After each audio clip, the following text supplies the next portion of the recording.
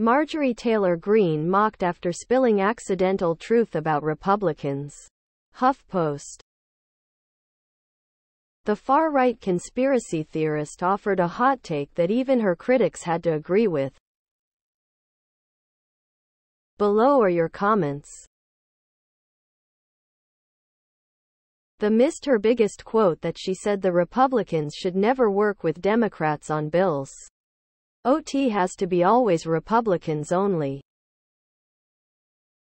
This to makes her un-American.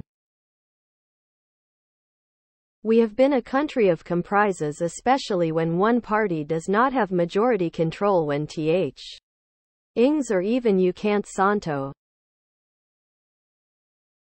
Well, with just 4% approval rating on all bills voted on, both Republican and Democrat supported, Greene finally makes some sense, though she has been a major player in failures. The things that she should be called and the best descriptions of her and her followers won't pass he community standards. Greene is right, and she deserves much of the credit.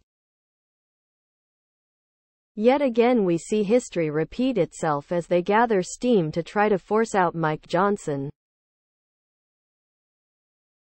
It didn't work well last time, resulting in this: our House majority has failed speech. What makes think it's a surefire solution now? Please subscribe to my channel. And if you like it, please thumbs up.